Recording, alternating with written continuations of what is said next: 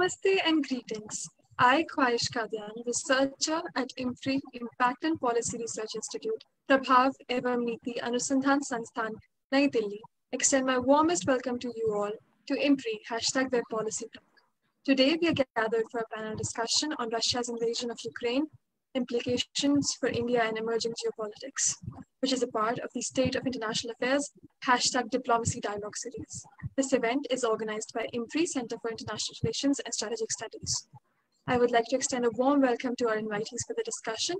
Chairing the panel discussion is Ambassador Anil Trigunayat, retired IFS, former Ambassador to Jordan, Libya, and Malta, former Deputy Chief of Mission, Embassy of India, Moscow.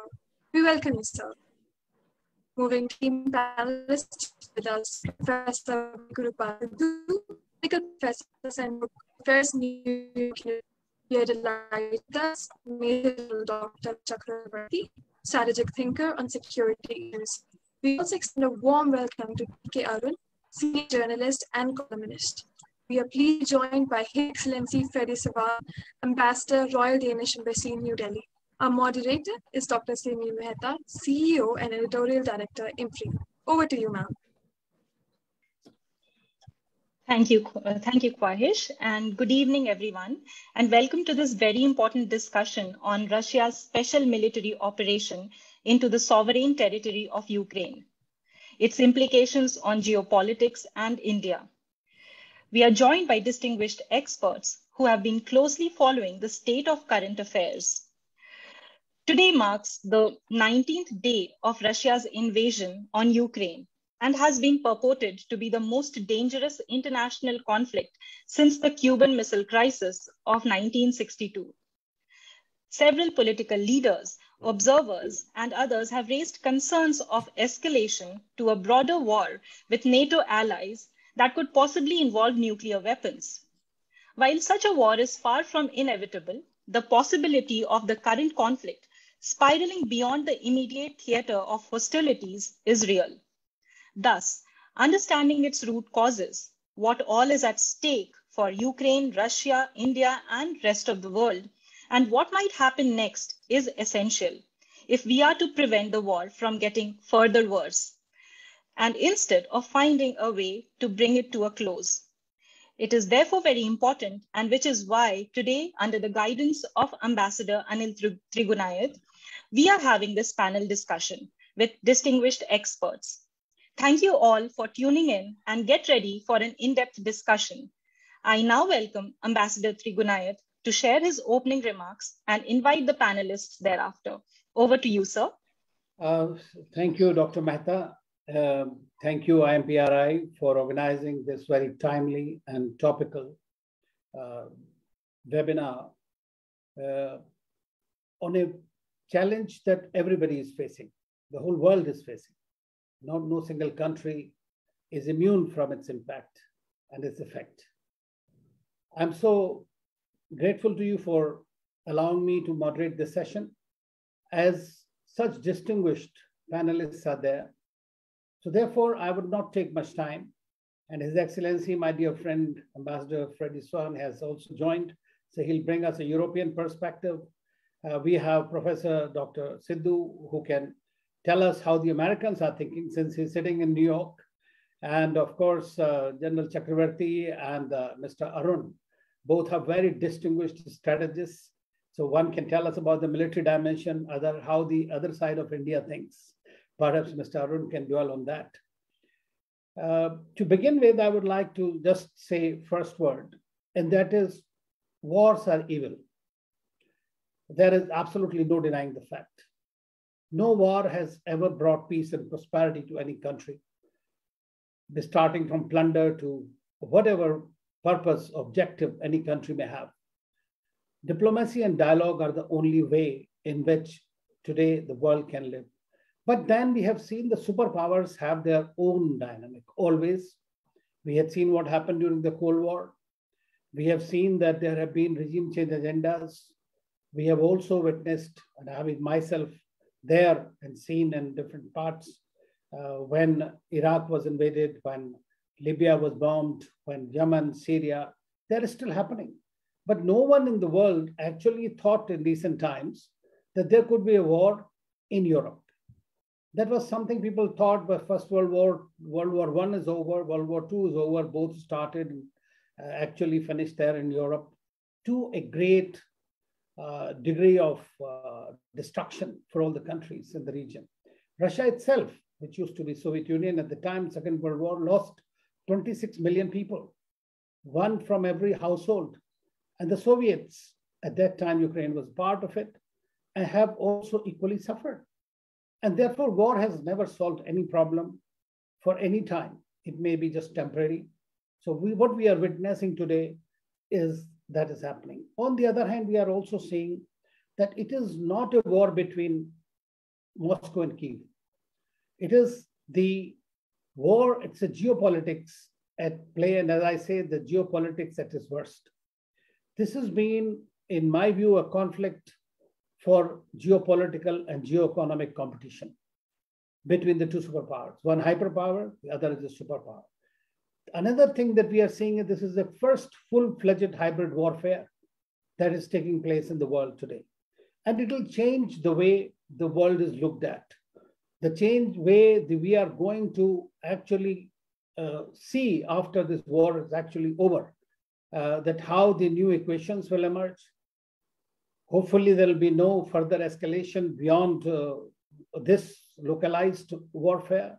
That is the biggest threat to the world, because if that happens, then we are into a very different kind of a dynamic, and no one wants that. I hope Russians don't want that. I hope Europeans and Americans don't want that. Then the wars, as we have seen from the history of the previous world wars, they have happened on a very small pretext.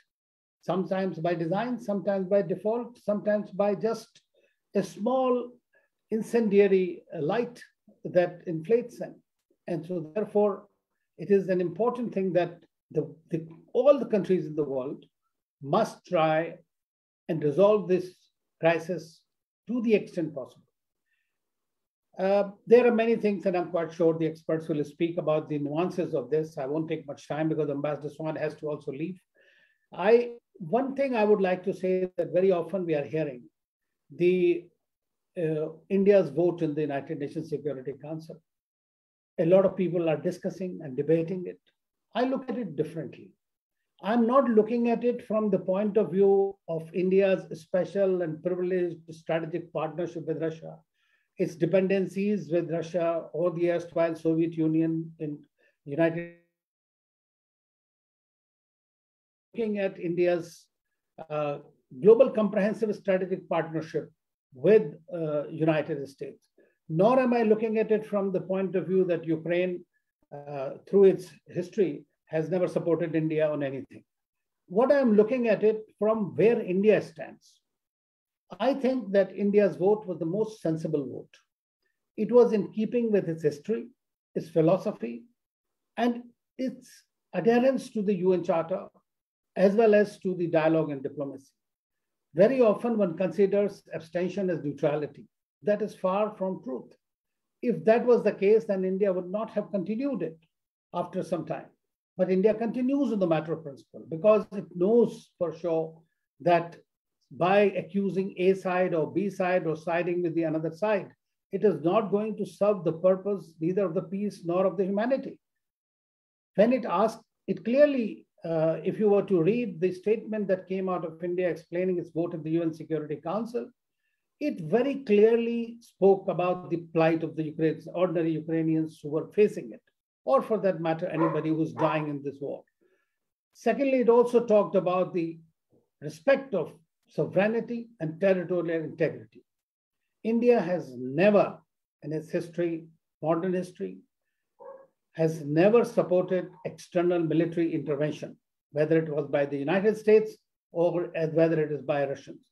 It has always, overtly or covertly, has always told the powers that they're wrong and the dialogue and diplomacy should be there. So it has done that. Prime Minister Modi has spoken to 11 leaders, including the Quad leaders, and explained India's position and told that direct dialogue should happen. Of course, India's biggest interest in this, and for any country that would be, was its own citizens, 20,000 odd citizens who were there. That was your primary concern. And I have been in Libya and how we had evacuated Indians during that period. I know it, how difficult it is. And if you take a side, what do? You expose one or the other for nothing. And you are gaining nothing. The cause of peace is not gaining. Cause of diplomacy is not gaining, because both sides are standing eye to eye, eyeball to eyeball, not willing to blink. They did not give chance to diplomacy when the time was there.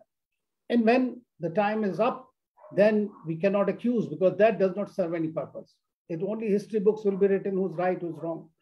But hopefully there will be some way, and there is a little hope coming out of the discussions by the several countries are trying to do that.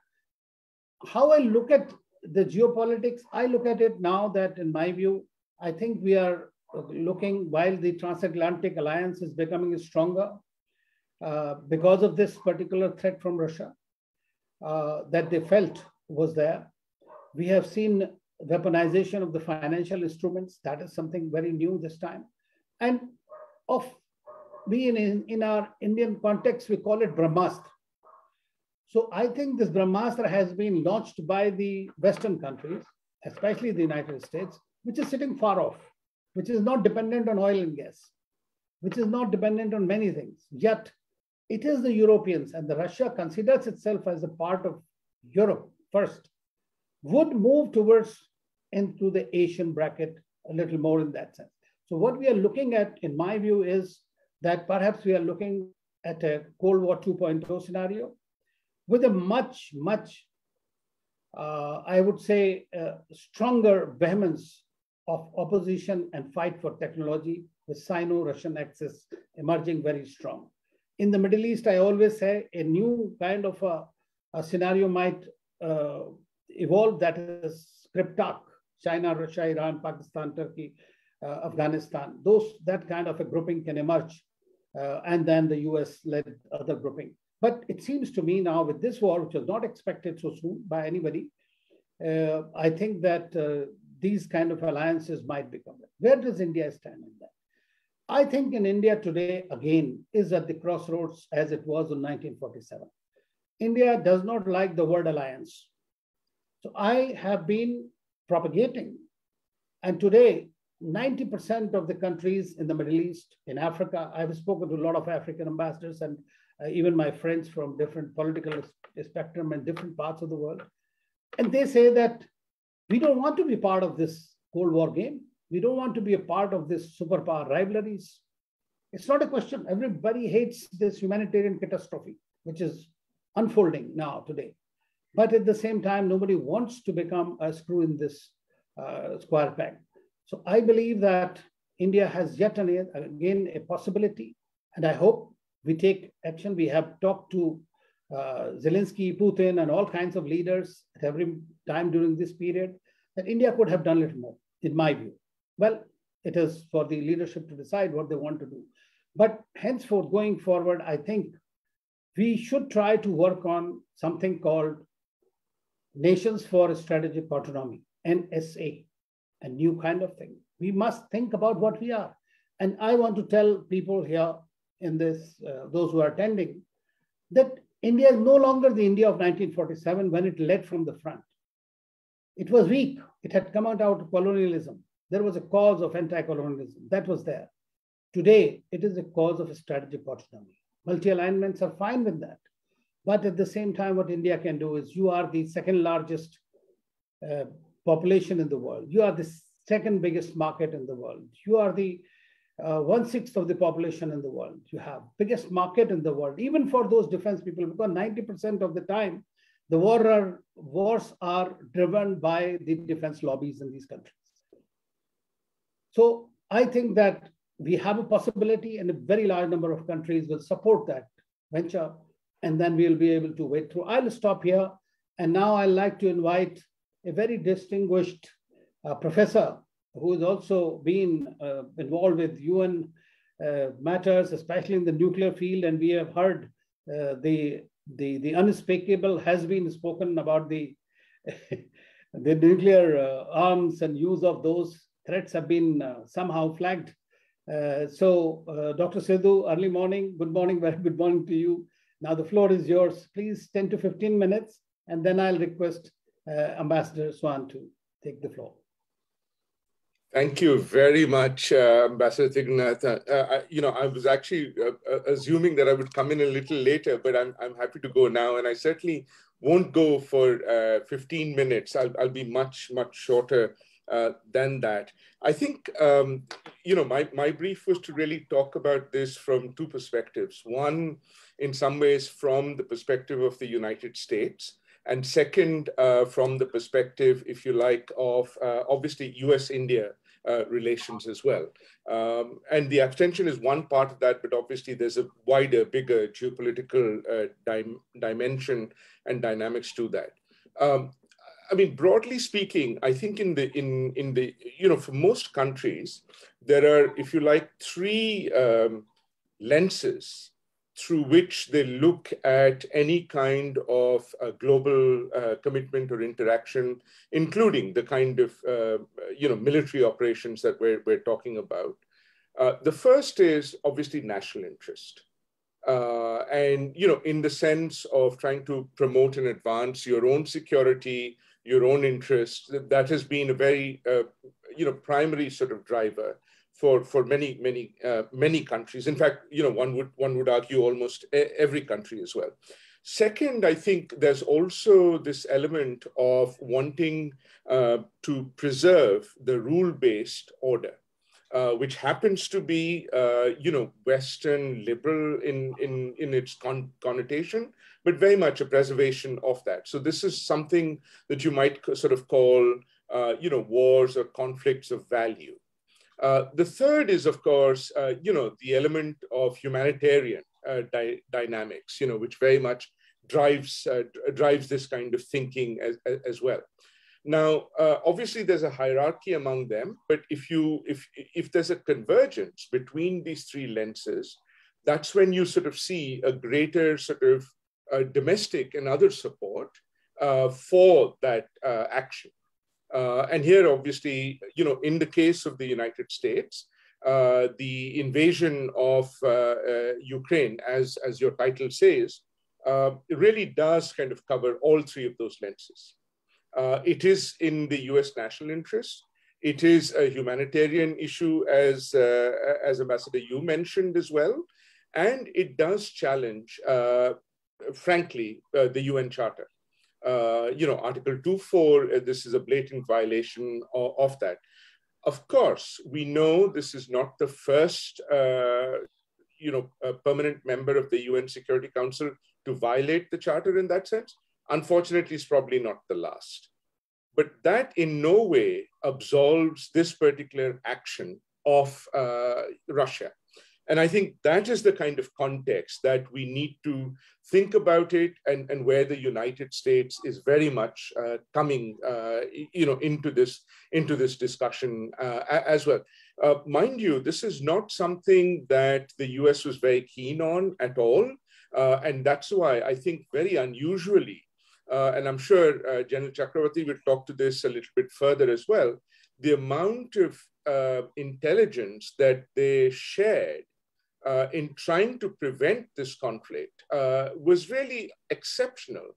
It actually made a lot of people in the Pentagon very uncomfortable as to the number of kind of weapons and equipment which was being deployed, both on the side of the United States and NATO, but also on the Russian side as well, essentially saying, look, we know exactly what you're doing. And so, this was not going to be a Crimea 2.0.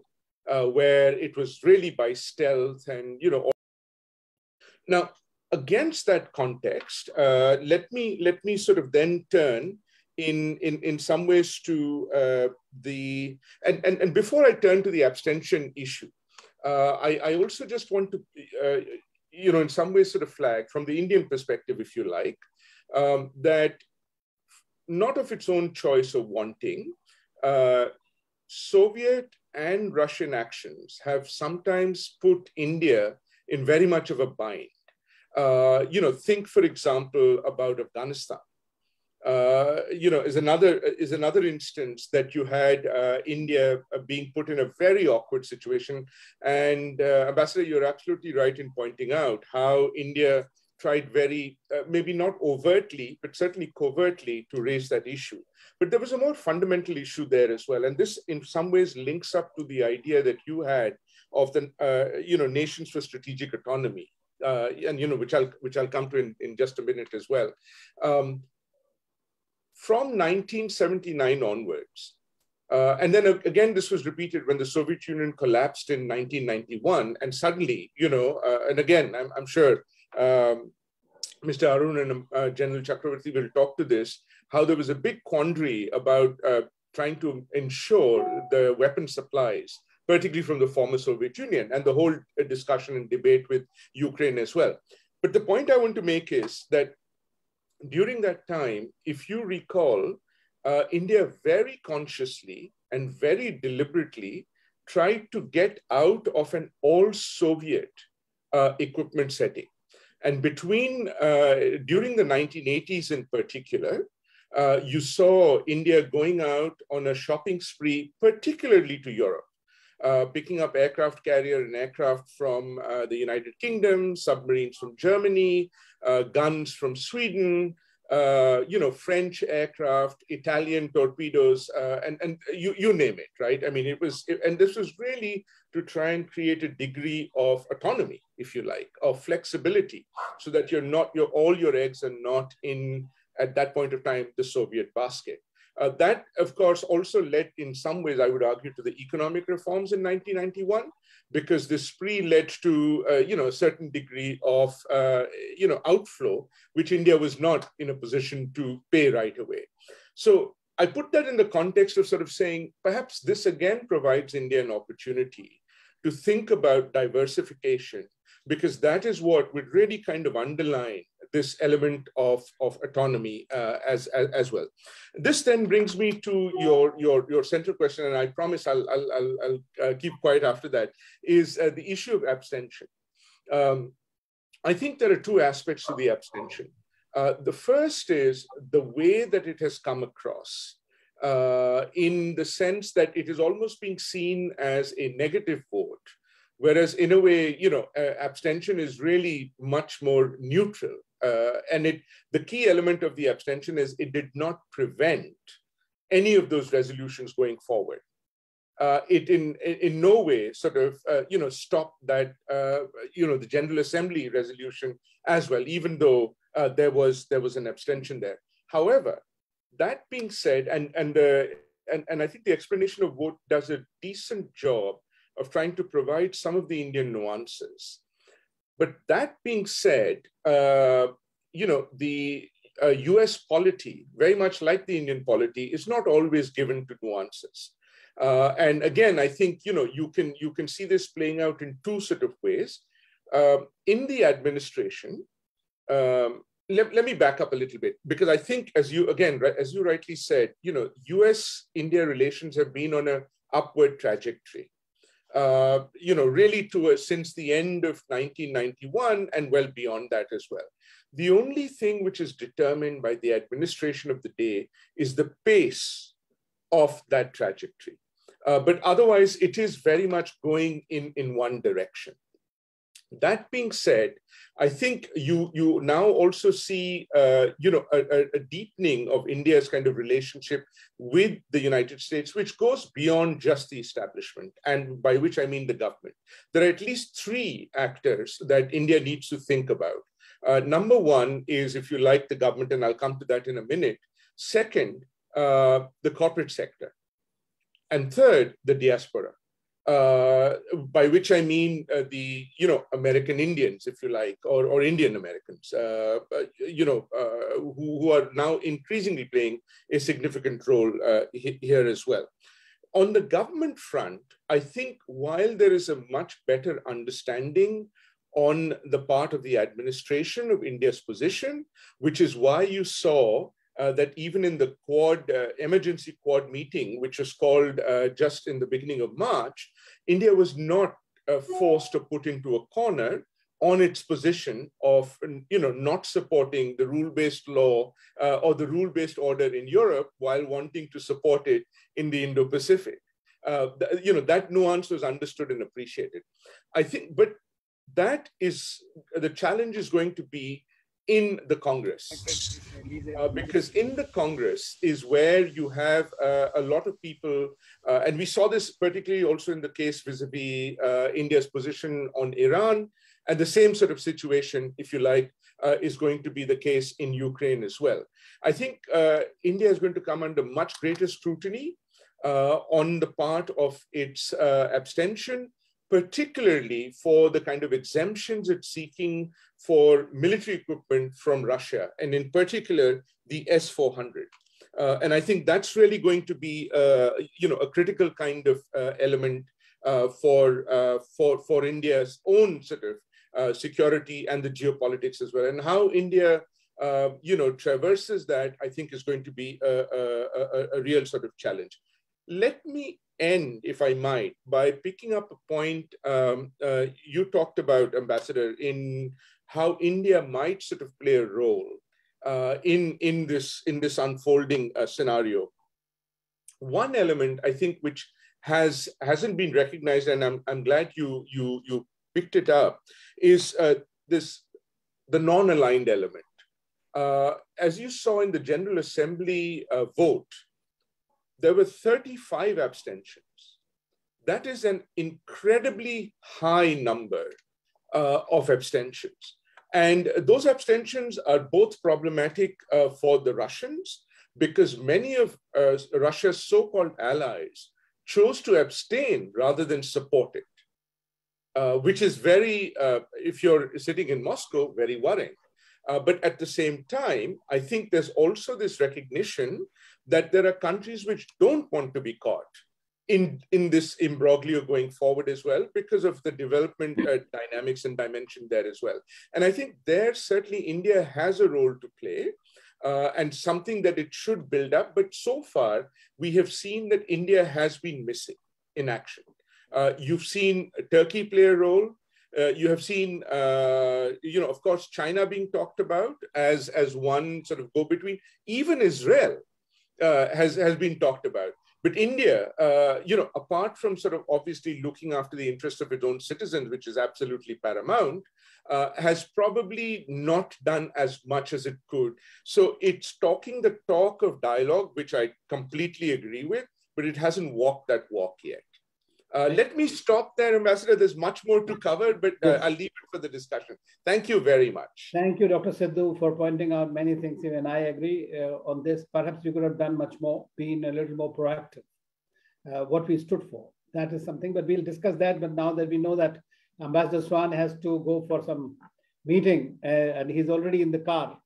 So I'll request Ambassador to please take the floor and share your thoughts.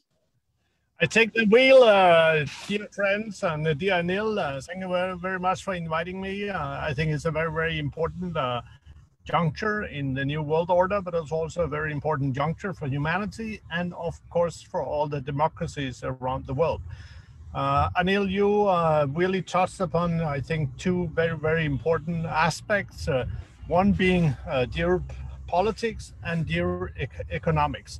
And I think these two things are joined as well as separated will play a huge role in the future.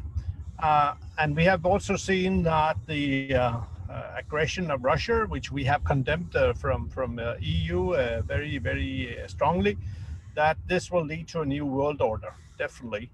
But we also seen that Europe has changed overnight.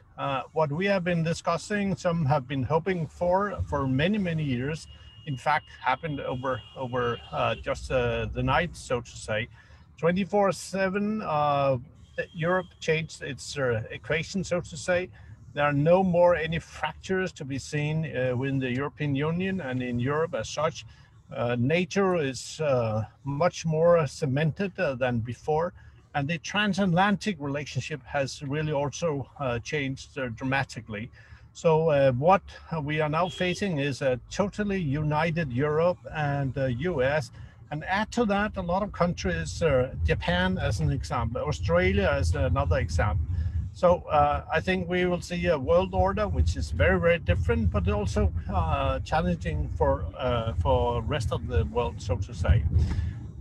I think we all know the reason why India abstained, and I'm not here and will not. I have never really criticized India. Of course, we had our expectations, and that's, I think, very, very important to have expectations. And India is always highlighting the democratic values, the rule of law, multilateralism, and all that. I think that's a recipe for a future growth that will also create a better platform for India. But India has its history, India has its legacy, and so forth. And I would also like to join the calls that India could have done more. But of course, it's up to the leadership out here to define what kind of role India will take. Of course, everybody will look into to serve its nationals, and of course, India had to evacuate and get all these 20,000 students out of Ukraine. It goes without saying, everybody is doing that and should be doing that.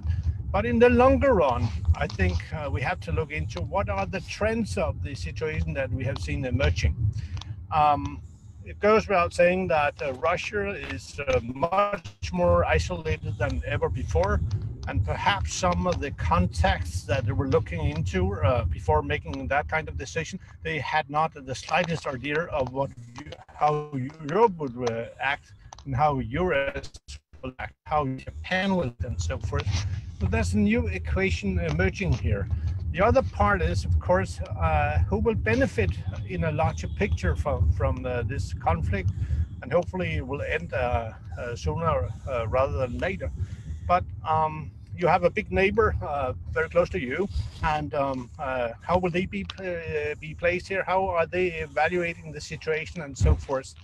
And some will be arguing that what we have seen, Russia and China might find a stronger kind of coherence. Will that be a comfort to India? Will that be a comfort to the rest of the world? I'm not so sure. And therefore, India will have to make a call one way or another where they see themselves. I have noticed with great interest how your foreign minister, he placed himself in the Quad foreign ministers meet and so forth, talking about what is within the geography of Quad and so forth. I think it's understandable and so forth, but the context for all of us has changed dramatically for all the European countries, for US, but also for India. The context is no longer what it used to be, whether it was from 47 onwards and even 10 years ago and so forth. So the demands being put upon the democracies of the world has changed drastically. And I think, of course, India, the Indian way is an important way, but it cannot just be how it was early on, because the context at that time was very different. Today, it's really a different context. And India is really aiming for this $5 trillion economy. So that's a big issue. How will you reach to that level of an economy? How will you do the green transition and all that? So basically, my conclusion, my private conclusion is that dependencies will have to be reduced to also to be loyal to your own strategy, namely what you could call the Indian way.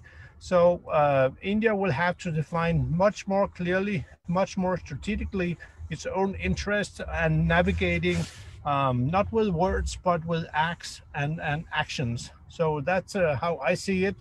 But no doubt Europe stands united, US stands united, Japan, all these countries will stand united.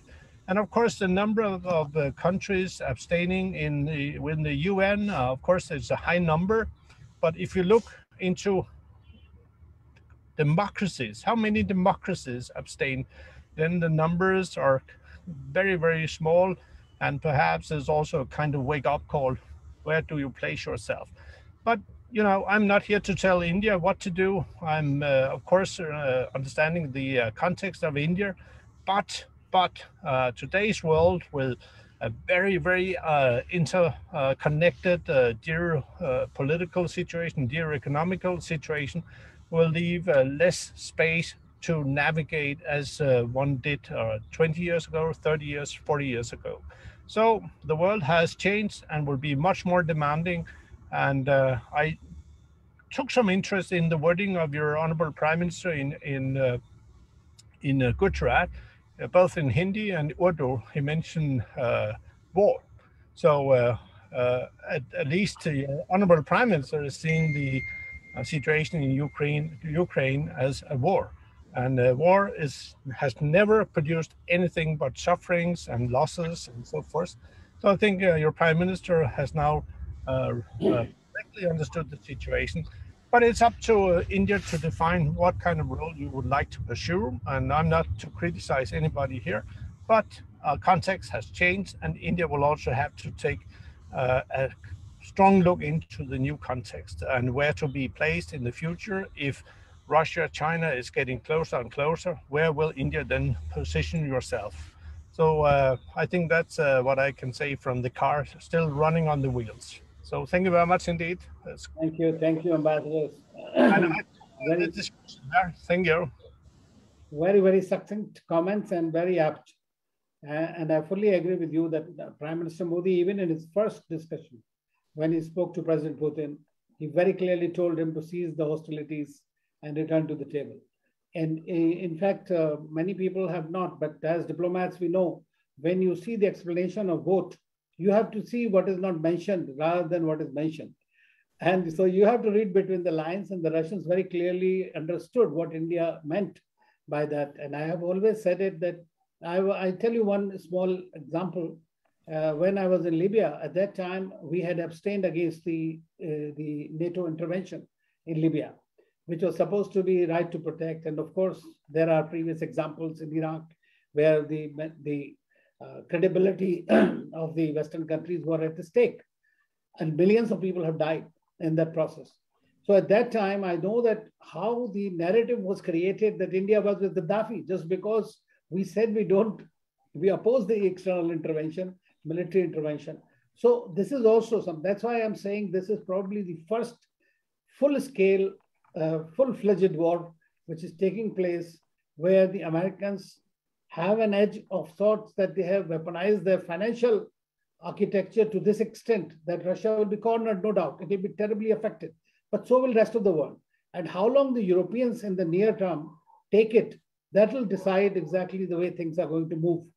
Well, thank you so much once again, Ambassador. You've taken so your time. So kind of you to have joined us. Now I'll request Major General Dr. D.K. Chakravorty. So I think he's more of doctor because he's a strategist, a very well-known strategist. Sir, please share your thoughts as to how you see this war panning out, and do you see that the Russia has actually overstretched itself rather than, or its calculations have not been gone the way they wished it from a strategist point of view? Floor is yours. Oh, thank you very much, Ambassador Trigunayat, and thank you so much, Professor Sidhu, and also thank Ambassador Svane for his comments. All that I would say, I am in agreement with all of you. Military people certainly don't like wars, and I think we agree with you that after all, we don't like wars. But as I'll quote Clausewitz, since Ambassador belongs to Europe, war is a continuation of politics, political dimension by other means. So it's not something which is, that anybody likes or does not want or want. It is something which is done. And all the definitions of war, even if you, Ambassador Trigunayat spoke of hybrid war, they don't emanate in India. They don't emanate in Russia. They don't emanate in China. Professor Sidhu, they emanate in the United States. I have been contesting these definitions. I've been meeting all generals from all countries, China, Russia, you name it, United States, UK, the NATO, and been meeting them. And I must share with you that all of us look at things in the same way.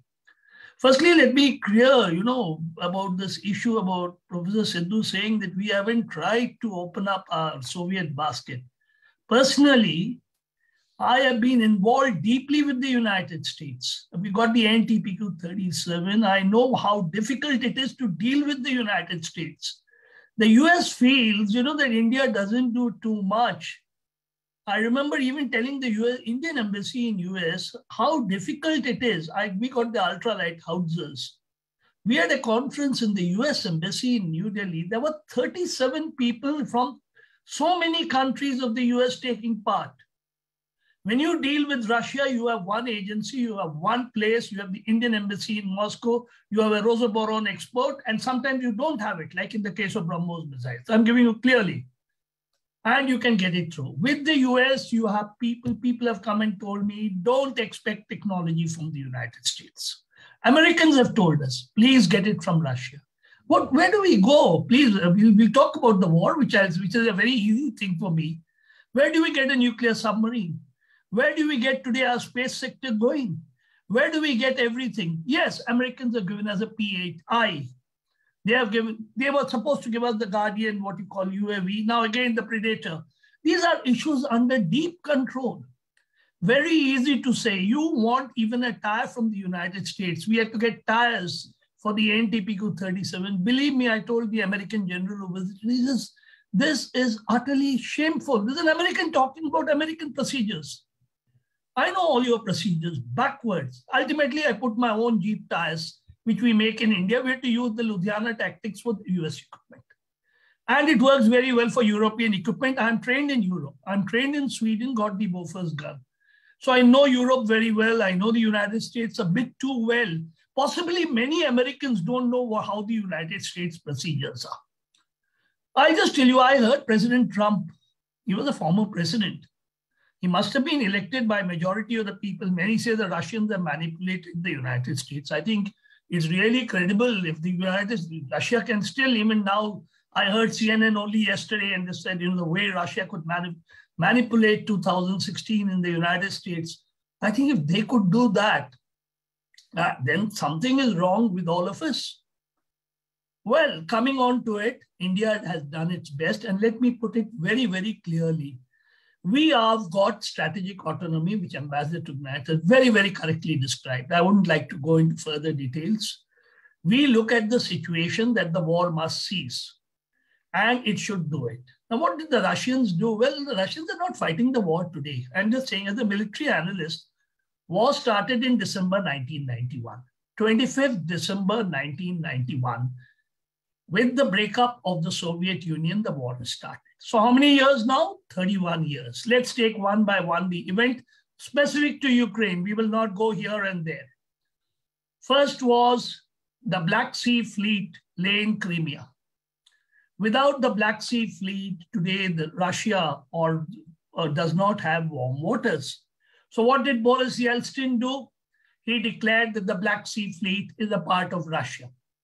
Ukraine accepted it. Next comes the most important decision which took place in 1994. There were nuclear weapons in Ukraine. They were removed by Russia. So 1994 is the next turning point. And then comes, 2015, where today, without a shot being fired, General Gerasimov, who continues to be the Chief of General Staff, from 2012, I don't think any general has continued into service from 2012, and today is 2022. He applied the Gerasimov doctrine, and you had today Crimea. I mean, when you're talking of Crimea, I'm talking of Sevastopol, and I'll not name all the details of the places coming into you. And then in April, the Donbass region comes in. Well, this is the way it has been developing. And then you have had what you call the elections over there, and you have had these regions coming.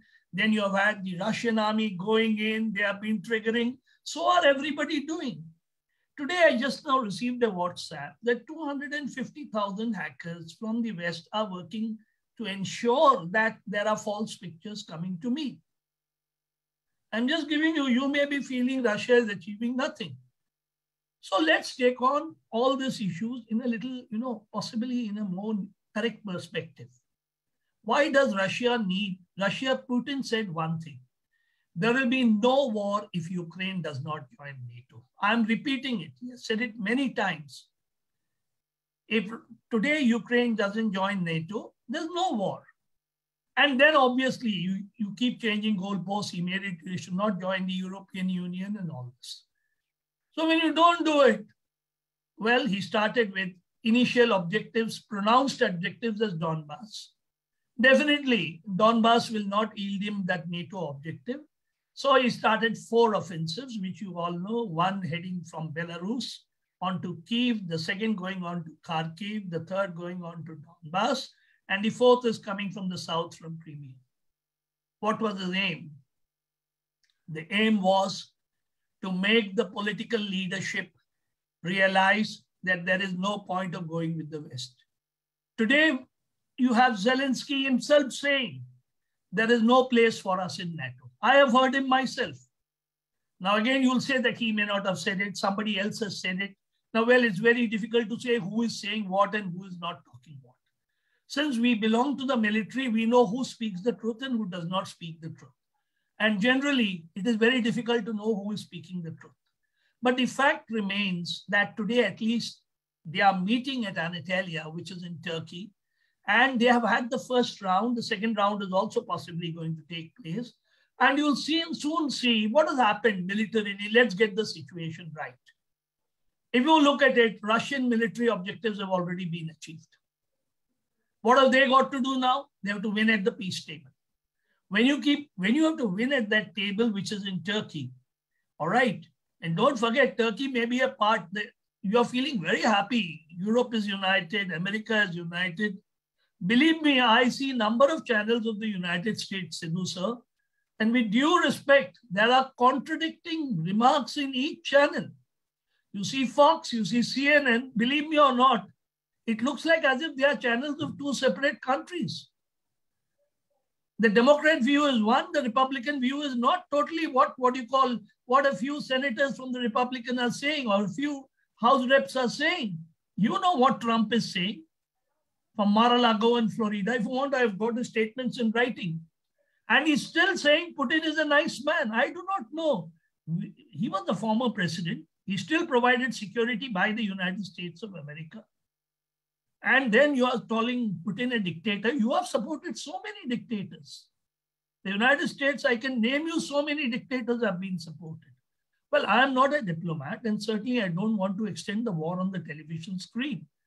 But certainly I would like to say, I was posted in Vietnam.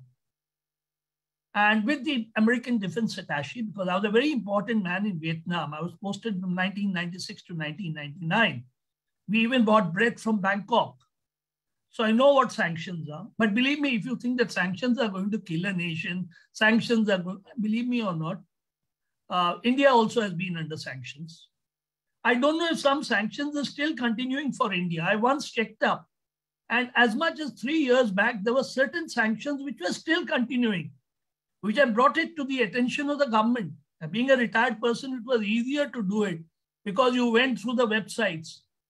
So US sanctions, European, by the way, Europe has not yet put any sanctions on gas, or they have not put any sanctions on petrol, because the day you do it, Europe collapses. So what are we talking about, the so-called United Alliances and other things? Was Trump somebody who was not elected by the United States? Even now, when I play golf with people who have come from Americans in New Delhi, many of them are still feel that the Trump policies were good. When I go to the United States, I still find a large section of people who still believe, and even if you take the voting which took place, a fair amount voted for Trump. It is not that it has been a majority which you can see. So even the US is concerned, as far as European nations are concerned. Why is Macron talking to Putin? Why is the German Chancellor talking to Putin? And what is Putin doing? I think out of all the leaders, possibly militarily, the most calibrated is Putin. Let me put it to you militarily. You ask anybody, let me see one military person who says that he has achieved nothing. Let me see, yes, I agree, there is no air superiority. I agree there is no favorable air situation. I agree that Turkey has supplied certain UCAVs, which are doing a great job in today taking on Russian convoys. But by and large, a lot of restraint is being shown by the Russians. Let me put it to you. Imagine today 2.1 million Ukrainians have been able to go safely out of the country. It's only yesterday that they have started dealing with Lviv. I think the best answer is, which I look at, I don't hear any channel. What, having served in an Indian embassy, what is the location of the Indian embassy today? It's in Poland. It was first in Kiev. From Kiev, it moved to Lviv. And today it's in Poland. Why the Indian embassy, Ambassador Trigunayat is sitting here, let me tell you, I have been a part, and I remember in Cambodia, things, nobody allows you to evacuate unless things are really bad. So situation, as it stands today, you have Kiev, which is contained, reaching isolation. These are military terms I'm using now. Kharkiv is almost isolated. As far as the Mariupol is concerned, it's isolated, could lead to investment, leading to capture. Possibly they don't want to capture all this. I'm sharing with you now. Certainly not interested. They want two assurances. They don't want NATO at their door. Now you all spoke about God. Is it very happy if today China comes and sits in Sri Lanka? Or China comes and sits even in Myanmar? Is it acceptable to me militarily? Is it acceptable that they come and sit in Nepal? Is it acceptable that they even come and sit in Gwadar? We are not accepting it. So how do you expect Russia when today itself, in 1991, one of the major issues which Gorbachev brought out is NATO should not come in. Now, all East European countries have joined NATO. All East European, Poland, Latvia. I mean to say, what strengths do they have? What is their capability? How many can fight? The last war they have fought is the Second World War. How much time did it take for Hitler to capture Poland? Please go through history. All of you know history better than me. How much time did it take for all these republics to keep changing from side to side? I still remember visiting St. Petersburg, and I was told very clearly that Finland was, given to this thing. 3 people who have attacked Russia till today. One was obviously Sweden. Second was France, that is Napoleon. And the third, obviously, it was the Germans. I don't think, and anybody, you can have NATO united, so what? What are you going to do? Can you use nuclear weapons? The answer is no. Can you use your aircraft? The answer is no. So therefore, you have to understand that you have to accommodate Russia, as I think Ambassador Trigunayat rightly called, one is a hyperpower and the other is a superpower. With so many nuclear weapons, with all the devices, you can't say that just by not giving economy. Fine, today the dollar is powerful. Tomorrow you'll have the yuan taking its place. You'll say that's not practicable. Wall Street can't be replaced. Okay, and you can't today. What happens? I mean to say, okay, next you'll say, well, India, is it acceptable to India that Russia and China comes close? Well, India has a very fine way of dealing with many people. I think, Sidhu sir, you belong to India. At least you understand. You got Punjabis who possibly can't speak when they go to South India even today. So we know how to deal with countries. Our diversity is something. I have been posted all over India. I've just returned from the Jammu and Kashmir. All right, I am a Bengali. I have been posted all over India. I've been posted at many places in the world. Indians know how to adjust with everybody. We can adjust with China. We know how to deal with China. It's not that we are what you call going to suddenly occupy Tibet. Or no, not at all. But we know how to show them their place. Otherwise, why did China have the 15th round of conference of the Corps commanders just on Friday? Today is Monday. The next point which I want to bring, where will all this end? Any military campaign must have an end state. What does America want? Do they have an end state? What does the NATO have? Does it have an end state?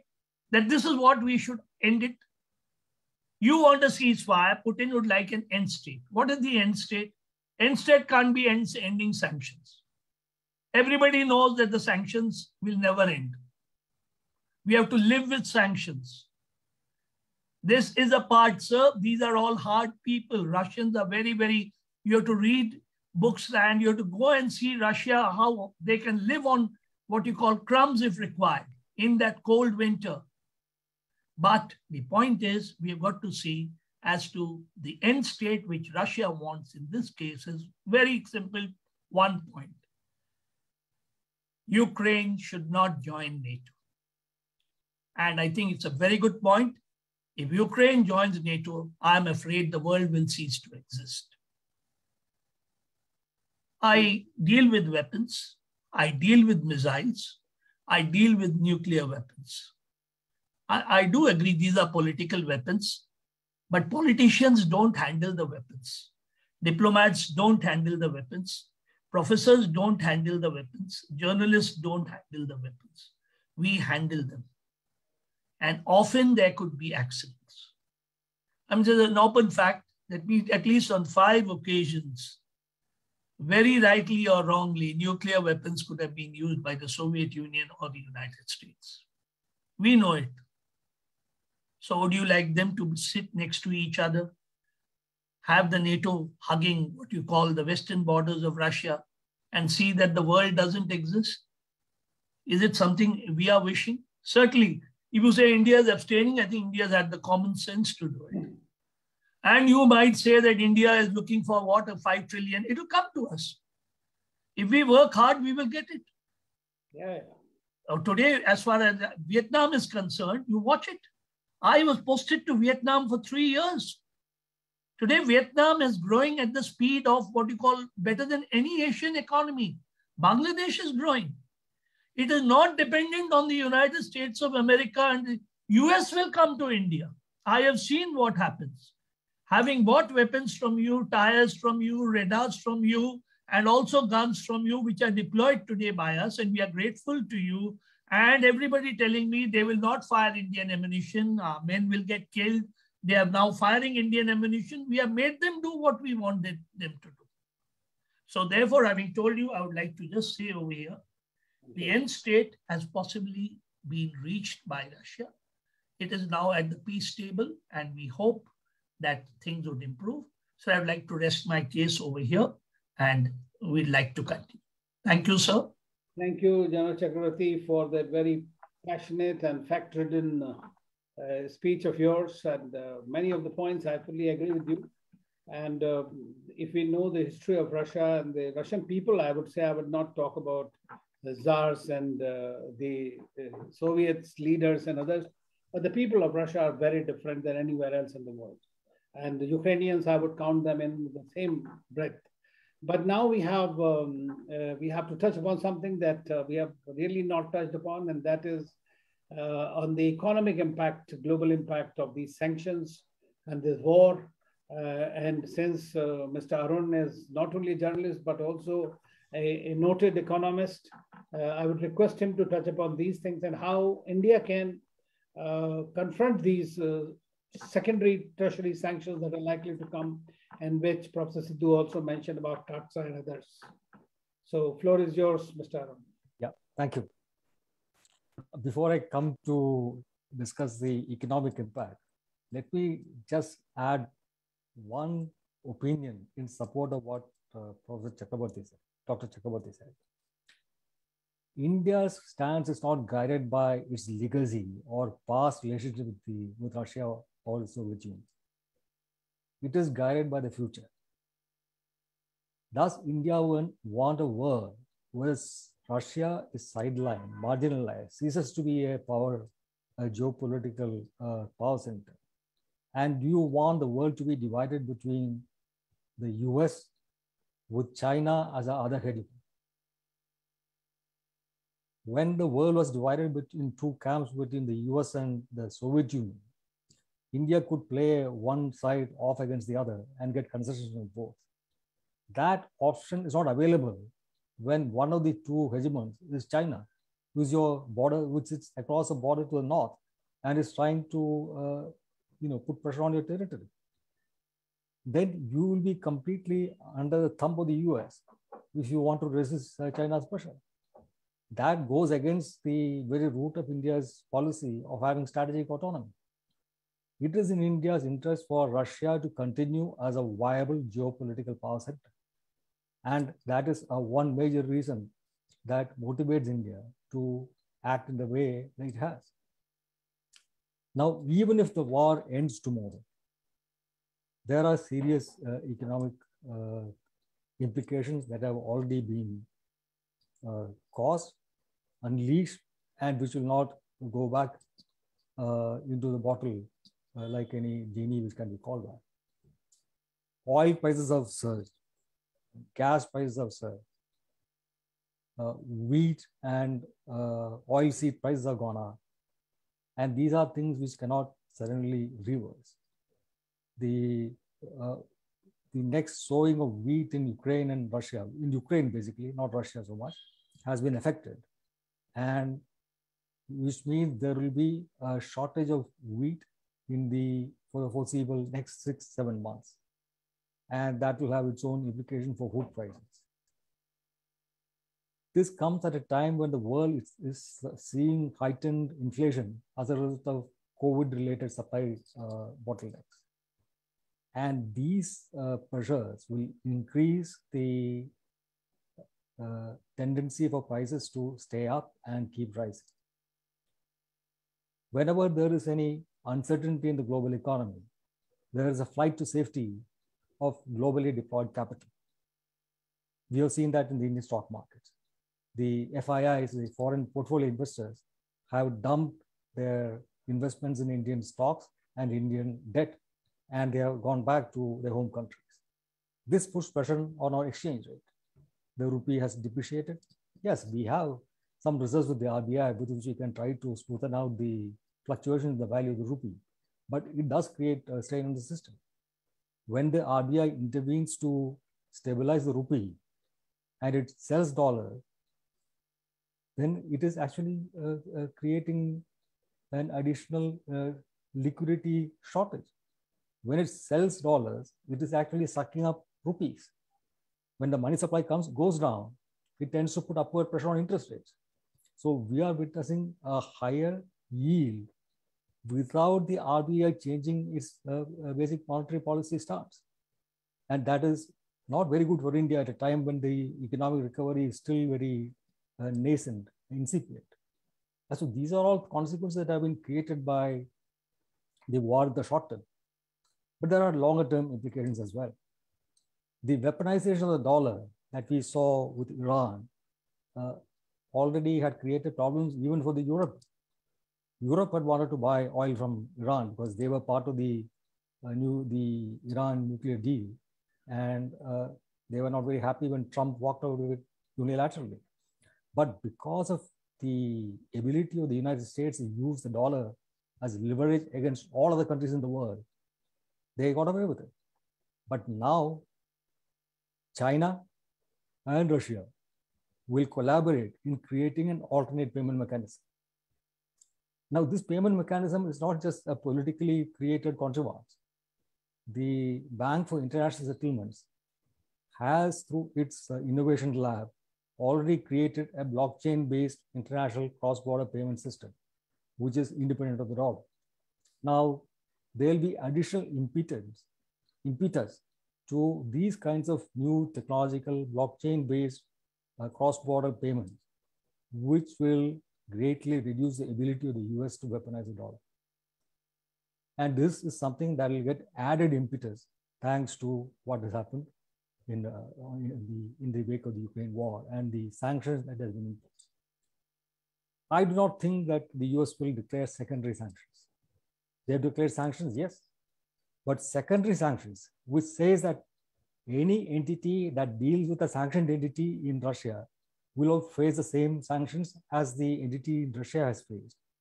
That's not going to happen because Europe needs to buy gas and oil from Russia. If you sanction every bank in Russia, then who does Europe make payments to? It cannot. So you cannot sanction every bank in Russia. So, and for the same reason, you cannot have secondary sanctions. Because if you declare blanket secondary sanctions, again, the result will be to cut off all means of settling payments for the gas they buy for Europe from Russia. And Europe just cannot afford to do that. So right now, there are no prospects of secondary sanctions. And India should be happily willing to buy Russian oil.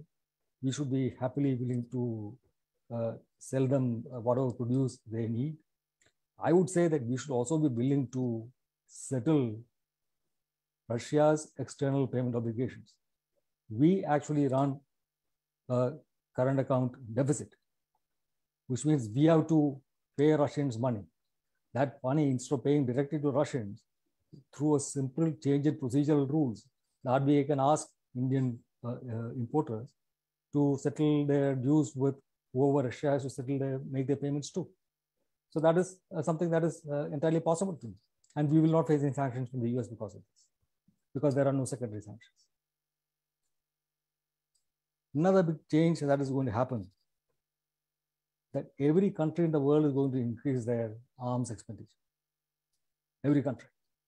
Germany has already said it will raise its defense budget to 2% of GDP. And it has lost its historic defensiveness on defense. It is exporting arms to many countries, now exporting arms to Ukraine also. South Korea has become an exporter of weapons. Japan very clearly sees that the US will talk the talk, but will not necessarily walk the talk.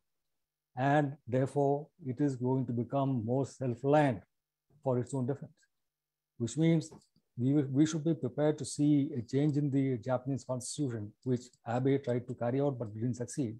But now the material pressure is much more on Japan to do that and come out openly as a normal country with its defense capability not trammeled by external obligations. If Japan becomes more normal in terms of its defense capability, you cannot expect to see Korea sitting behind and not doing what is required to be done for its own defense. So we are going to see an increased military outlays by countries across the world. Now, this means there will be cut back in the money that is required for a great many other things, which will have its own implications for economic activity, for the kind of goods that are produced, the kind of money they have available to spare on various other things, and that will have its own implications. Another area is energy. Now, Europe wants to structurally liberate itself from dependence on Russian oil and gas. The only way they can do that is by accelerating the green transition. Already they have been planning to decarbonize economies and move away from dependence on gas. So I would think that there will be a greater investment in nuclear energy. The small modular reactors of fusion energy that have been talked about, that technology is being made more perfect. Germany will reverse its policy of not using nuclear power to meet its energy requirements. So we will see a big resurgence in nuclear power. We will see even nuclear fusion, in which some major advances made earlier this year. That will also probably be reach increasingly commercial possibilities. And these are things that both pose an opportunity and a challenge to India. So India cannot lag behind when the rest of the world is moving ahead on these technological fronts in the way energy is produced and consumed. And it is high time, I would think, that India started going beyond its pilot project on our domestically sourced thorium-based fast-breeder reactor and made bold to accelerate that program. Now, the US has sanctioned Russian oil, but the US is a major importer of Russian uranium. They haven't put any brakes on that. Now, I think that the nuclear energy is going to only increase in global importance. And India should also be part of that activity. And we should also step up our own research and our own capability in producing nuclear energy. So in all these areas, we are going to see a major shift, even if the peace talks succeed and the war in Ukraine comes to an end day after tomorrow. And I hope it does. Nobody is in favor of war. But after Germany attacked Poland, was it really feasible for other countries in Europe to say, oh no, war is such a bad thing, we should sit on our hands and look on as Germany goes around conquering the rest of the world? So some wars are thrust upon people, and sometimes wars will have to be fought. That is why we have armies and we prepare for action. And it is in India's interest for the world to be multipolar and not to be bipolar. And it is in India's interest for Russia to continue as a viable center of geopolitical power. And thanks to what the US has done from Trump's time, and the unilateralism that Biden has shown in declaring sanctions against Russia in terms of oil, and earlier the way they had edged out France from the submarine deal with Australia, Europe is going to create its own geopolitical force. It will try to create its own identity outside NATO. And we will see one more center of global power coming up, that is Europe, which is separate from America. And I think India has to prepare to deal with all these major changes. And I'm sure we can do it. I don't think the major problem with India is that our media discourse is sort of informed by Western media and their commentary. And this, I think, creates some problem in having clarity as to what exactly is India's national interest in all these areas. And I think it is good that we have discussions like these to clarify these issues. I'll stop here. Thank you. Thank you, Mr. Arun, for that very profound analysis and very hopeful. I had a lot of hope that there would be no secondary sanctions. But it depends on the way the war goes, actually, and how, in my view, Putin is going to play out. Because currently, one looks at the overall objective. If you were to look at it from the US deep state's perspective, is to denude Russia of its power, basically, even its superpower status. Right. Sending a message to the Chinese, who are an economic giant, to somehow that we have this kind of a financial power and we can cripple anyone and everybody. But I don't know who has miscalculated, whether it is the Western countries or whether it is Russia or China, because they have been working in quite a close nexus, not from now, but when Putin was there in January for the Beijing Olympics as a chief guest. At that time, such a huge document that they signed, and they have been working on creating new mechanisms which are countering SWIFT. Even the Europeans were fed up when the Iranian thing happened, you know that. And so I think that we are looking at a very different kind of a world now. I mean, and it's difficult to predict, but hopefully the countries like India will not face the economic sanctions, because unless the Americans wish to kill the goose, that is golden goose, I guess. Because as Professor Sidhu was mentioning, defense is very important. And as General Chakravorty also mentioned, it's difficult to get things from USA, because then they have the dual use, they have all kinds of restrictions, licensing and all that. I have served in Russia for 7 years, and I have served as trade commissioner in the US also. So I have seen both hands.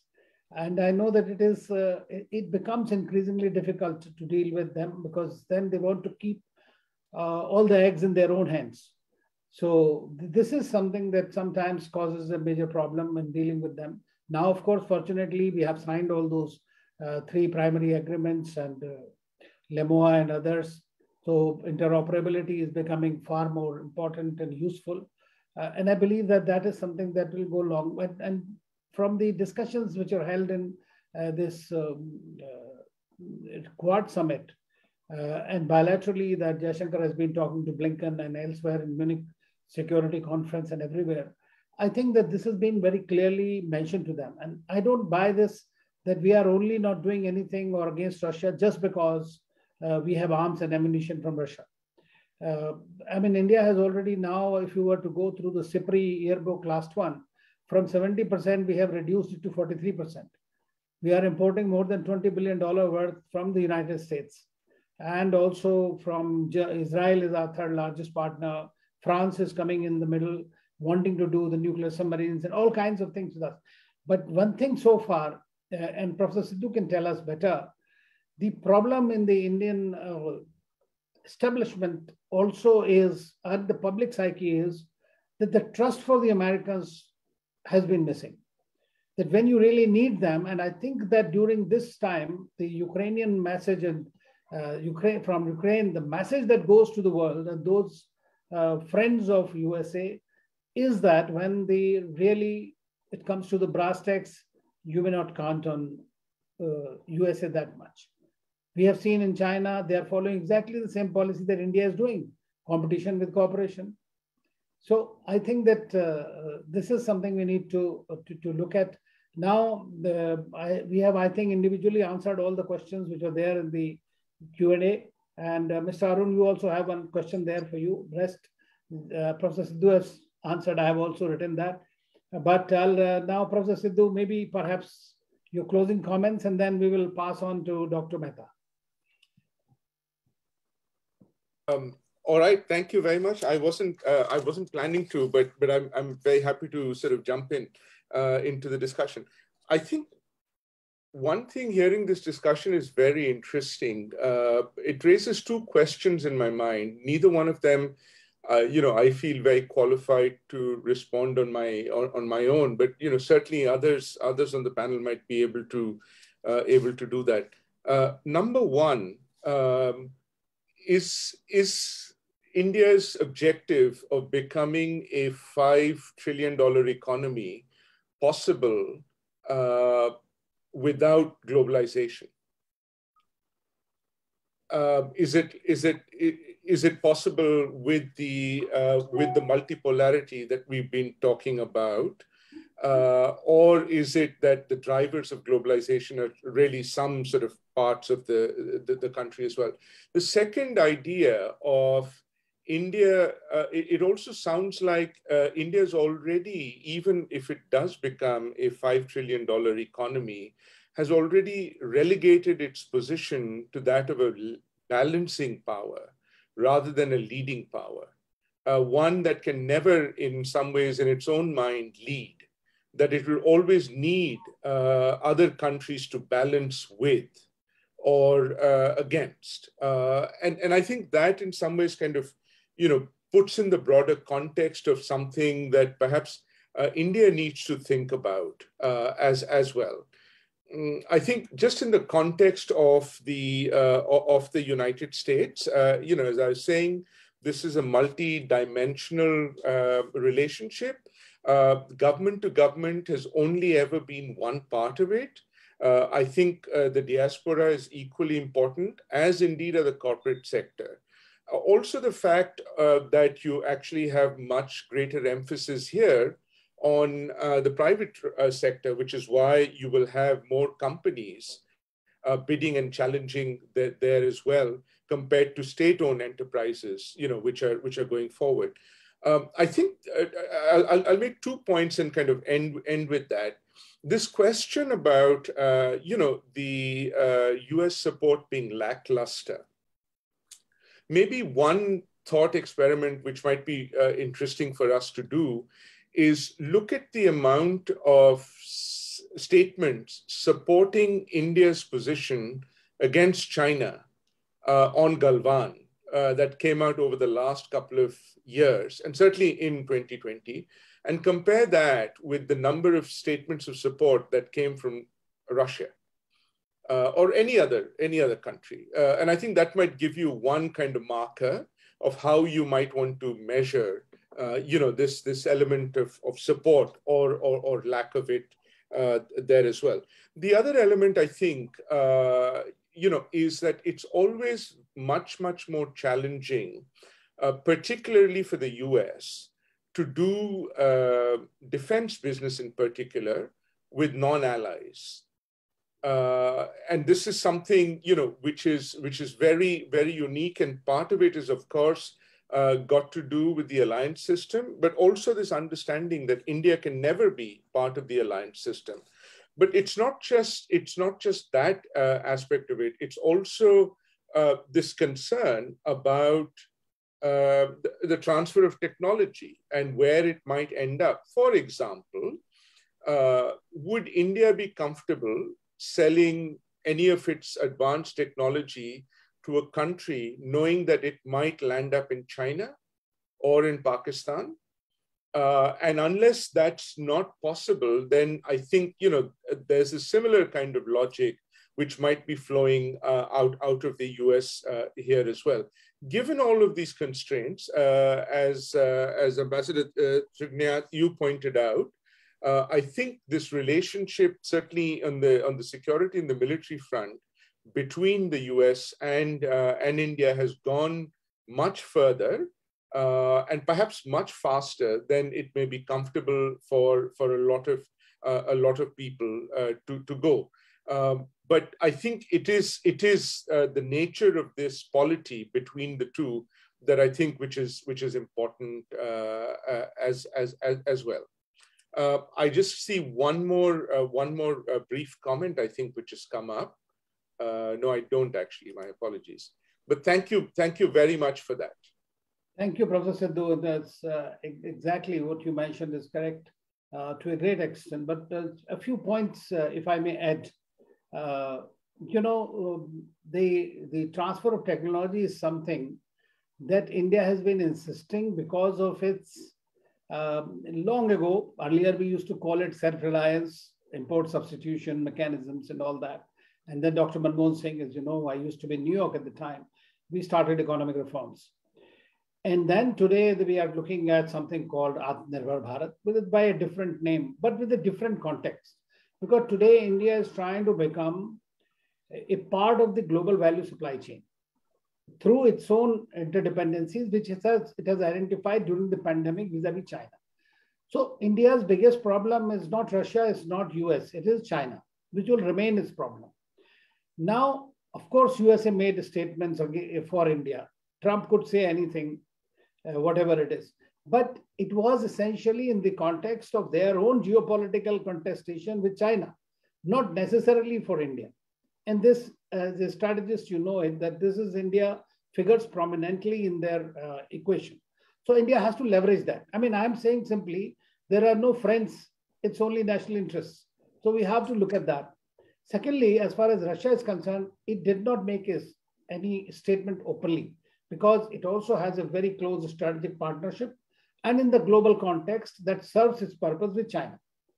But what it did to you, Russia had at that time, when we needed any kind of arms equipments, we gave them a list of about 43 items. Our defense minister went there and they said, we will just give it to you. Giving S-400 to us, China is not happy. It's not only the US, China is also not happy that Russia is giving it to us. But the Russians have gone and given to us. Secondly, in 99 Kargil war, when I was there, I have seen it. No other country will help you the way the Russians will come up to Europe. Because, and I'm not going to talk about these here on this platform, but we have seen in practice the way they have come to. So that has generated a lot of, I think, the popular perception that you need a friend and the friend who can stand up for you. Of course, USA is, everybody says. So that's why in the beginning itself, I discounted the privileged strategic partnership with Russia and the global comprehensive, and coming to what India can do and should do. So thank you very much. That was very nice. And last few points, Dr. Mehta, I'll hand over to you. Yes, thank you, sir. Professor Sidhu wants to respond. Okay. No, actually, not so much to this, although I think this is a very important point. Just to say that even in the US, in the India, Russia and Soviet relationship, there was never transfer of technology. They were very happy to sell, the goods and material, but this is one of the things which India was never able to crack, even with Russia and the Soviet Union before that. But I just wanted to pick up on two things. One, actually, from Professor Vijay Lakshmi, which I think is very important to keep in mind here as well, is the other dimensions of this war, which is really that it's also being fought out in social media and in reputational loss. And I think this is something that every country needs to keep in mind going forward as to how, that's going to be an important role. And the last thing I'll sort of say, Ambassador, is something that you raised right in the beginning, is the weaponization of trade and finance. And I think this is the new reality that one will have to address with. It's not entirely new For example, if you look at, how India is using the financial arrangements to counter some of Pakistan's actions as well, you can see that this is really becoming part of the new arsenal that others would also be using. And so, this old approach of just having surpluses is not going to be enough. But I think there's a more fundamental question as to how do you deal with this notion of globalization? Do you entirely jettison it and sort of, go back to just being isolated and then, what was then called the Hindu rate of growth, etc., which has its own pros and cons? Or do you go ahead with globalization, recognizing that there are these additional risks as well? But thank you again very much. Thank you, sir. Arun, sir, you have raised your hand. Sir, if you could also take this question on, the sanctions are increasing day by day against Russia. And just today we have one article by editorial by Professor Ashok Gulati on Ukraine to UP in the Indian Express. So could this mean somewhat a sort of a silver lining for the Indian economy in terms of food and other prices? Yeah. I mean, that's a very straightforward answer. If there is a shortage of wheat, India has some huge amount of wheat in our stock, 20 million tons or which are surplus, which India doesn't need. And India can easily sell them in the international market. So that's not such a big deal. Now, I want to say one reason why there will be no secondary sanctions is that if secondary sanctions are to be announced, they will be announced against China, not against just one company in China, but against the Chinese economy across the board. And this is not something that the world can afford. China's exports last year amounted to $3.6 trillion. $3.6 trillion is larger than India's GDP. That was China's exports. The world relies on China's exports to a large extent to keep its supply of consumer goods flowing, to contain inflation. If those goods are kept out, shut out, sanctioned out, then the world is going to see very, very difficult times. America is going to see very difficult times. Europe is going to face very difficult times. So that is why there will be no secondary sanctions. Second, Dr. Sidhu's point, there is no, choice, mutually exclusive choice between globalization and multipolarity. Even as the US and China were engaged in a trade war, China had opened up its financial markets to Western financial companies. Goldman Sachs, Morgan Stanley, and such other companies were getting into asset management in Shanghai, even as the trade war was going on. So global finance is much more integrated today than they were in 2015. So just because there is strategic competition, it doesn't mean that economic integration cannot happen simultaneously. I can see very well that right now there is going to be technology nationalism. China is developing its own microelectronic technology, its own semiconductor industry, which the Americans are trying to put a ban on against sales to China. Now it has banned sales to Russia. Russia and China, both will try to develop their own advanced technology. So will India. If China today has mastery over quantum communications, India will be a fool if India doesn't try to reach there on its own. India will. So there will be technology nationalism. At the same time, at various other levels, the world will continue to grow ever more interdependent. The developed countries are growing old. They have surplus savings, which need to be deployed where growth is, from where they can generate a return, without return, pay pensions. So the world will continue to globalize. And regardless of what happens at the strategic level, this is not the kind of world where Russia as the Soviet Union tried to present a separate economic paradigm. There is no separate economic paradigm now. Every country is capitalist. And they will continue to integrate, be interdependent financially, interdependent on trade on a whole lot of commodities which are non-strategic. And that kind of globalization will continue regardless of there being multipolarity and strategic competition between the different poles. Thank you. Thank you, sir. Major General, your final thoughts, if you'd like to share. Please unmute.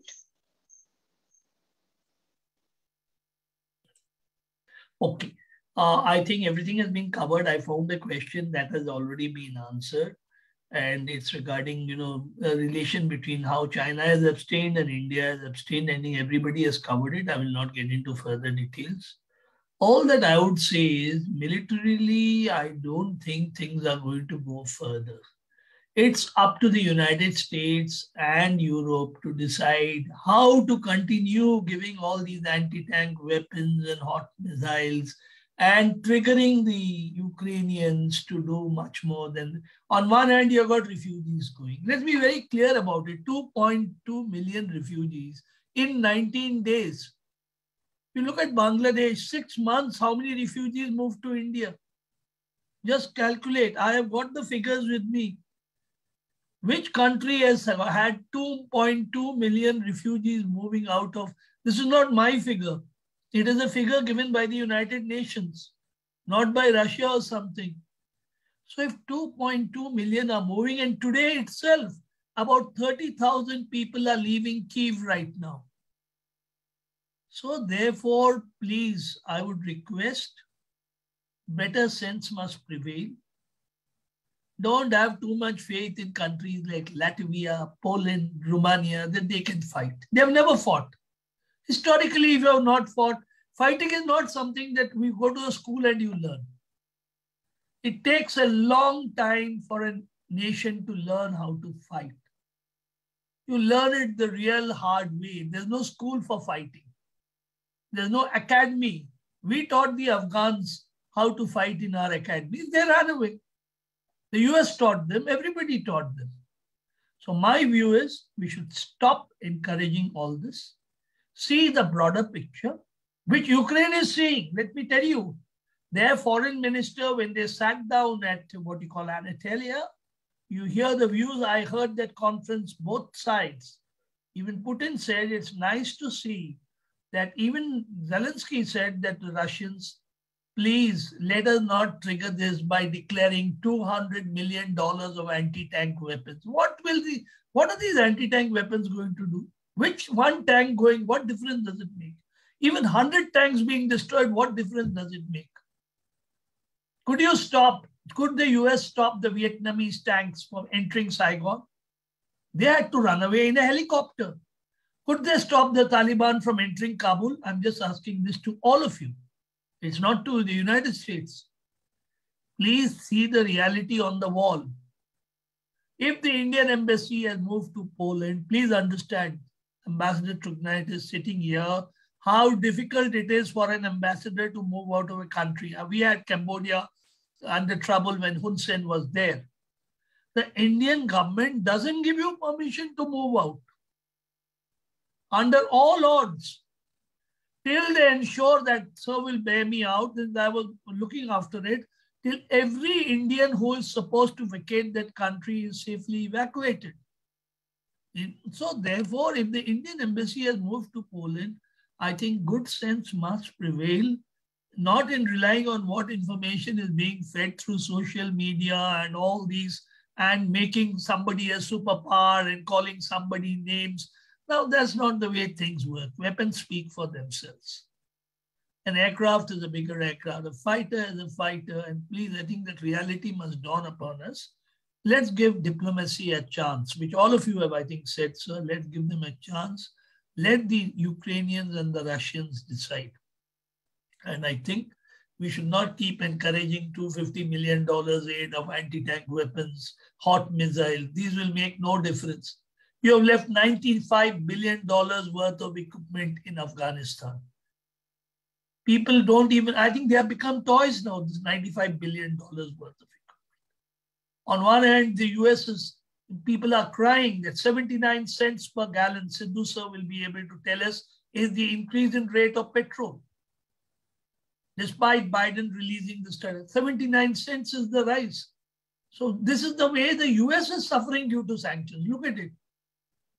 So I would like to say, please, we should, I think, now cool down, all of us, including myself. And I would like to thank and just end over here.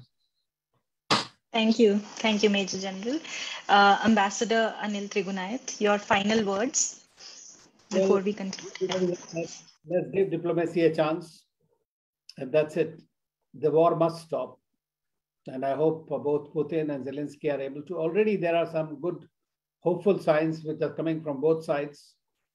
So, as I said, that this is geopolitics. It is not a small war in that area. So it is much more at stake for everybody. And we'll see it in a few days' time how it plays out.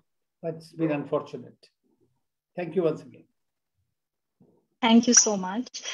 So yes, this has truly been very enriching panel discussion, and I would like to just formally conclude with the formal vote of thanks.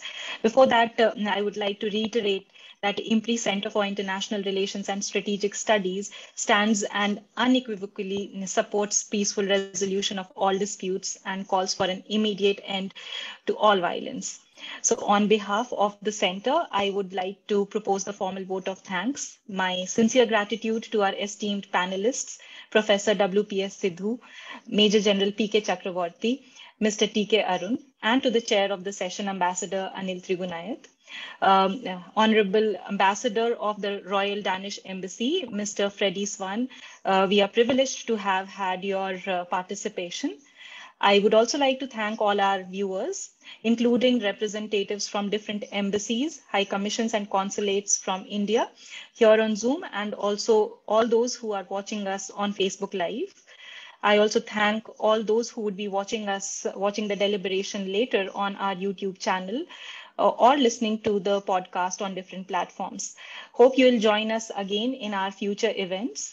Thank you and wish you all a great rest of the day and week ahead. Thank you so much. Good night. Thank you, everyone.